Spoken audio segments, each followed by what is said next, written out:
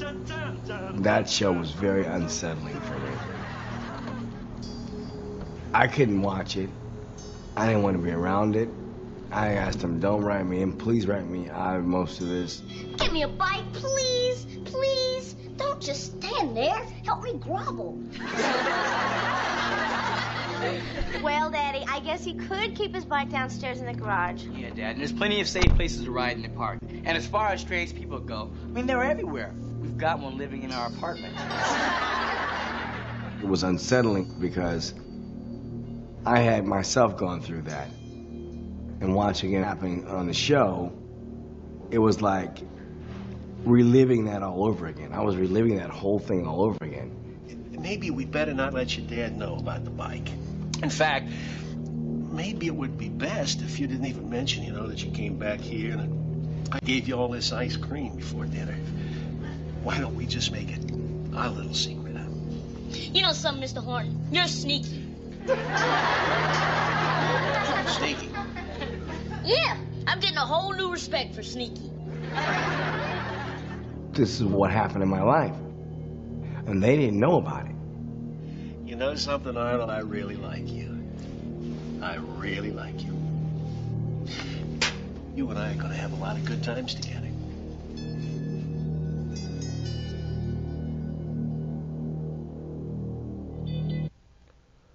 Shalom, call halal, YAHAWAH, BAHASHAM, YAHWASHI, BAHASHAM, RAWCHAA, QADASH. That's giving all praise to the Most High, name of His only begotten Son, name of the Holy Spirit. Double honors to the elders and apostles of Great Millstone who taught us His truth and sincerity. Peace and salutations to the hopeful elect scattered abroad. My name is Ibar from the Prophets in Babylon camp down here in Tampa, Florida, and I want to give double honors. Shalom to the 144,000 as well and the elect scattered abroad. Real quick, I want to go into this video, man. All right, it's about some documentaries, and Lord will not can tag them in the description box. Going into, you know, this wicked ass world, man. You know, in this satanic industry that is constantly being pushed here. First, let me go here. Oh, but this one is called An Open Secret. All right, and there's another one. But let me grab this real quick. Let's go here. It says Slovakia. Let's go here. Profane. It says Hebrews chapter 12, verse 16. Lest there be any fornicator or profane person as Esau, who for one morsel of meat sold his birthright. And in these documentaries, which I advise you to watch, this is just gonna be a quick one in the spirit. You know, directing you to these documentaries. You know, here we are in the, in the year 2024, the hopeful year of Jacob's trouble, as the Elder Apostle Har has coined it. And there's a lot of things that's being exposed, you know, and that's going to start coming to the light and coming back to the light. All right, about this world, this America, the people that are in this place, and how wicked they are. All right. But I've been watching a lot of documentaries lately, and I figured I'll shine some light on these ones because it's very, you know, sick. But it pretty much goes into, you know, Hollywood and, you know, that industry, and how you have all these child actors who end up getting, you know, pretty much groomed and, you know, great in that world. All right, it's a sick world. I saw a video the other day. Somebody said how pretty much all these actors and celebrities and stuff like that, they pretty much have to prostitute themselves to get, you know, jobs and roles, you know, in hopes of accomplishing their dreams to be rich and famous. You know, they have to prostitute themselves, and you have parents that even prostitute their children. You know, sending them to these and the children get emancipated, you know, and they pretty much send them off with these random, you know, predators, these random, you know, label execs or managers or, you know, these people that work in that industry. You know, you have these modeling agencies and whatnot, and they send them off, their children off with these people, thinking that they can trust these people, but really these people are, you know, destroying these children and have been destroying children for years. And watching these videos, it's a lot of, you know, Um, it's pretty much, Nickelodeon, Disney, all these pretty much major platforms where, that we watched as children. The Lord had it where, you know, He kept us from all this madness. But in that world, growing up, you aspired, you were aspiring to be, you know, one of the people on the TV. But you now we find out the people on that TV, those kids that was in those TV shows and whatnot, they was living a life of hell. And then they grow up like you saw the guy Willis. He looks completely distraught as an older man because of what happened to them when they were younger. All right, so I don't want to say too much. I'll leave the rest for you to be, for you to watch if you decide to watch these documentaries. Like I said, I'll link them in the description box. Let me go back here real quick. How long have I been telling y'all to claim this free $16,800 a year? Anyone can get this even. This is about this guy, Brian Singer.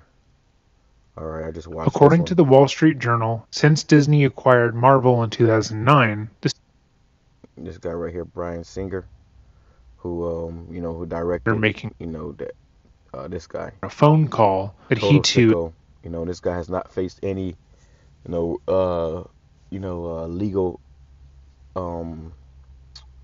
He hasn't faced any repercussions for what he's did really. But this guy's a total mo. He was abusing a lot of those kids, man. All right, and this guy's a well-known director, and he directed X-Men 1 and 2, Superman Returns, what is it, Rhapsody Bohemian or Bohemian Rhapsody or whatever. There's a few things, well-known things that this devil had a huge part in directing. So let me go here because all these things are now coming to the light, and you devils gonna have hell to pay, man. Like I said, this is something to definitely watch, take heed of. A lot of people they think that they want to put their kids into acting or some type of entertainment business, and it's not worth it. Look at this guy Orlando Brown as well. That guy coming out and talking, but you see how fucked up he is. A lot of these child stars who we watched growing up, some of us that are a little younger, you might have watched these particular shows, growing up, and a lot of those child stars were being molested on those sets, man. And now they're all fucked up. Hey, look at Raven Simone. She got all type of demons on her, but this is why. So it says Luke chapter 8 verse 17. For there is nothing secret that shall not be made manifest, neither anything hid that shall not come abroad. And these things were kept secret for a very long time, but now they're coming abroad, And I want to use my platform to expose as much wickedness as possible as well, Let me grab that too. Rather reprove. All right, and all these people that has partaken in this wickedness, and it still goes on to this day. In that world, man. You got, people that's getting, taken advantage of and stuff. All the people that has a part in that, even though you may not even be arrested on this side or whatnot. Hey man, the Lord's gonna deal with you.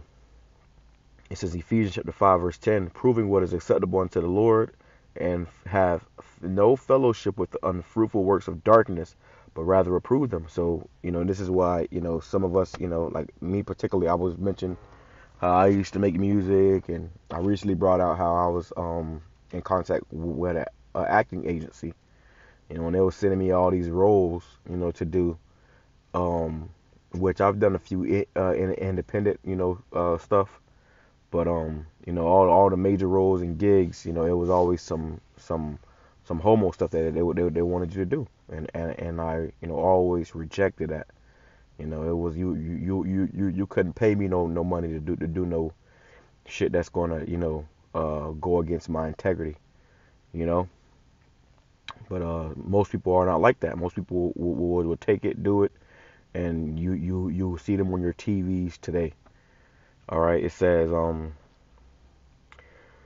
Ephesians chapter 5, verse 11, and have no fellowship with the unfruitful works of darkness, but rather reprove them, for it is a shame to even speak of those things which are done of them in secret. And you saw in the beginning of that movie, the beginning of that video, that documentary, you had that Edomite talking to Willis or that kid. I forgot the kid name, but he was talking to him and he was pretty much saying this is gonna be our little secret. So a lot of things that's done in secret behind the scenes, and you can and now with this understanding, you can go back and watch these shows and see all the hints and the signs, man. It's a very sick world that we are living in. All right.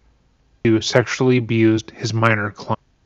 You heard that. I don't want to show too much. From all the others. I did everything I could to prove myself. I was about it. You can imagine what happened next. I didn't know I was allowed to say no. I didn't know that alcohol was affecting my decision-making ability. He went on to explain being a part of the barrage of young men who Brian kept around himself at all times. Older. What's crazy is too is that now that I as I think about it, I remember you see this different stuff in movies and games, and I think I remember it was a scene on GTA. As a matter of fact, GTA 5, when you play the game, it was a scene where they was chasing this movie producer or whatever, and they was making terms about how, they was making statements about how he was a damn predator.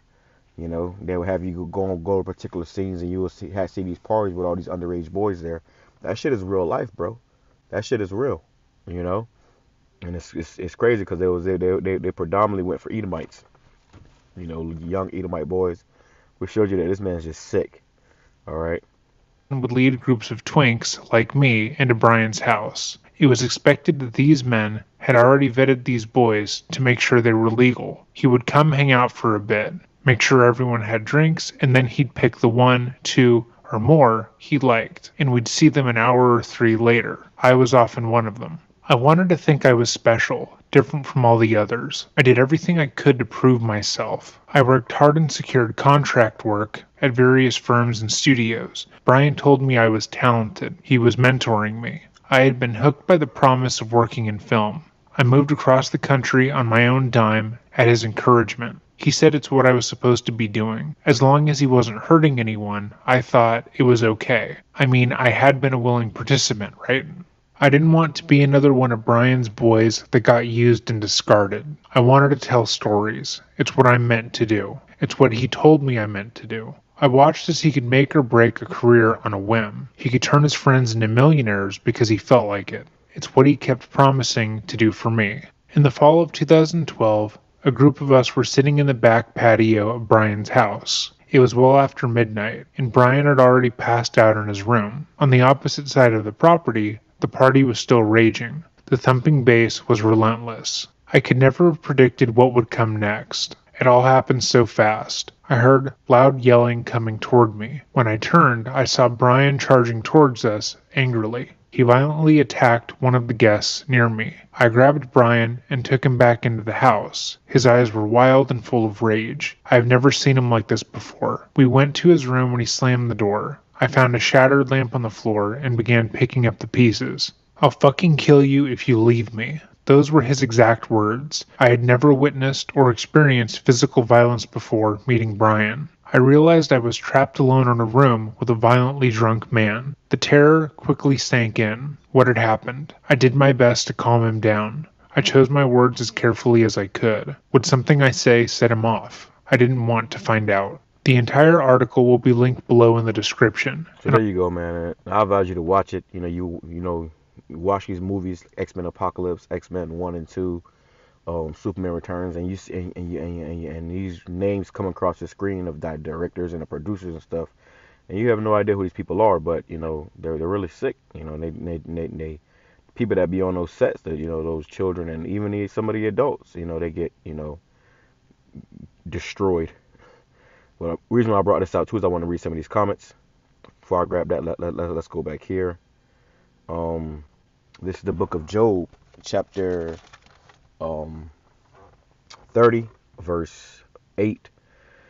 It says, "They were children of fools, children of base men. They were viler than the earth." And he's talking about Esau. Okay, these Edomites, man, you're so-called white race, who predominantly is the ones who running the scene, you know, in that world, you know.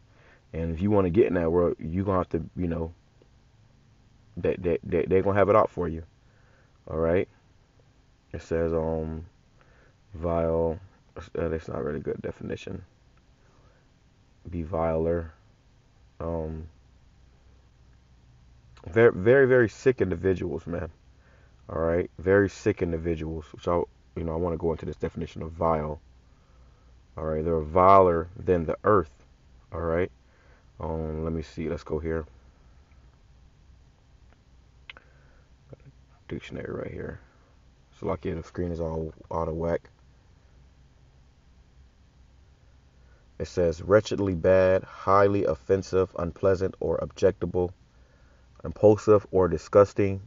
And it's Esau, as in the senses of feelings, morally debased, depraved, or despicable, foul, filthy, poor, wretched, of mean or low condition, lowly, degraded, of little value or account, paltry. So yeah, okay, you can go down the line, but that's Esau. All right, let me read some of these comments real quick.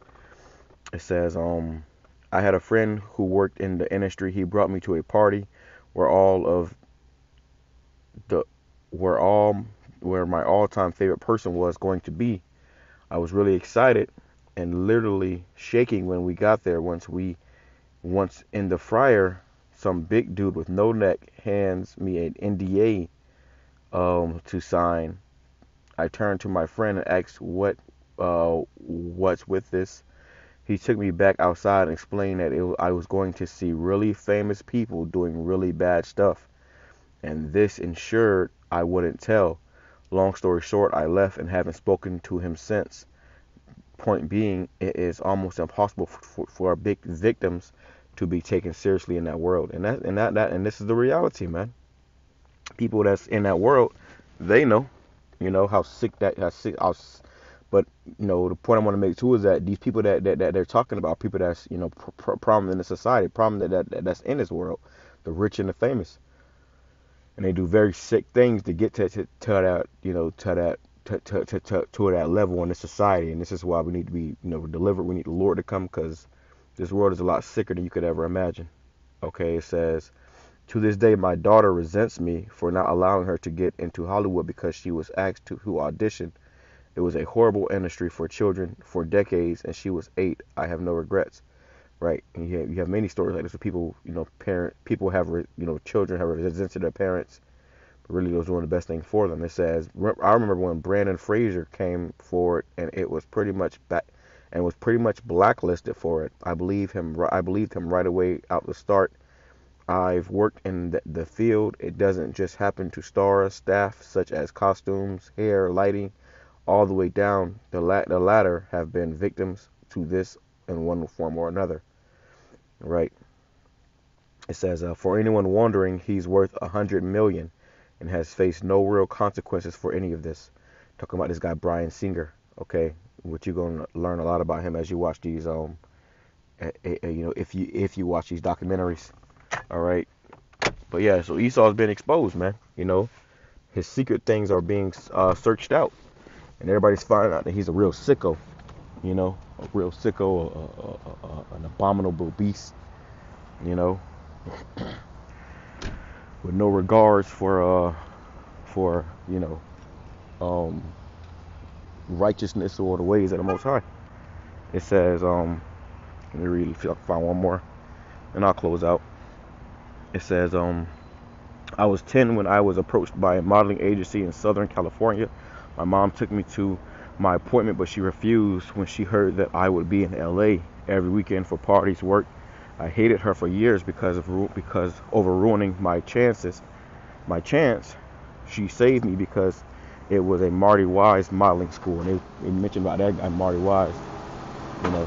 This guy got caught, with his madness. But yeah, that's pretty much it on that. I ain't gonna, go watch the documentary, and I pray it open your eyes to how wicked this world really is, man. All right. With that being said, I'm gonna say Shalom, Kwame Shalom, about the ball, and double honor to the others and apostles of the Great Millstone, and on to the next one. Shalom.